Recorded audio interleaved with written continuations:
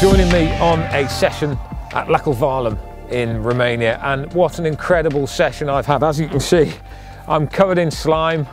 I'm probably looking a bit tired, and there's a good reason for that. I've caught an awful lot of fish, some really big ones as well. It has been a brilliant trip, and I just want to talk about the bait that I've used and how I've approached this session. Now, the first thing to remember is I've never been here before and never seen it before, so I've had to come in very cold, very blind.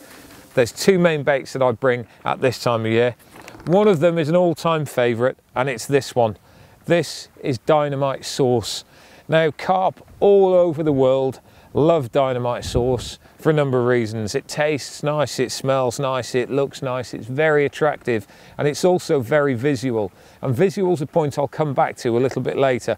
But if you're unsure what bait to use anywhere, go with the sauce. It's an absolute winner.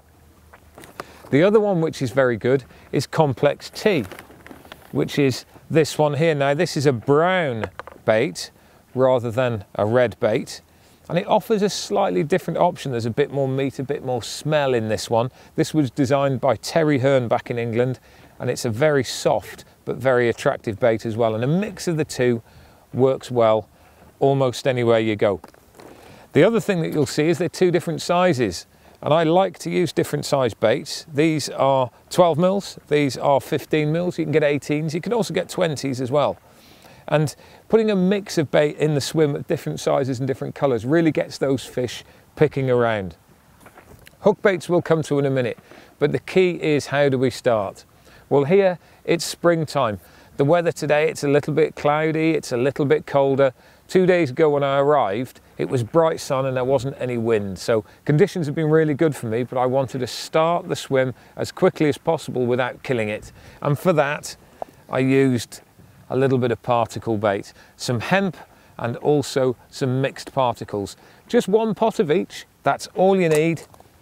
Mix them up, put them into a bucket, give it a good stir around, some boilie in there as well, and then a few scoops onto your spot.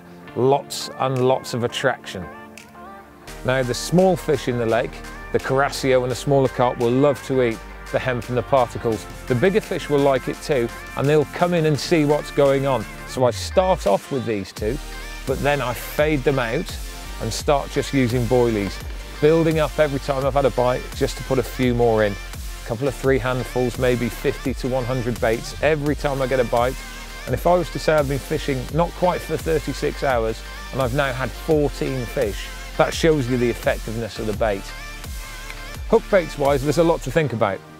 One of the favourite ones out here are these, the Complex T wafters. Now, they're light, they sit on the bottom beautifully, and they're small barrels, and they mix in with the better particles really well.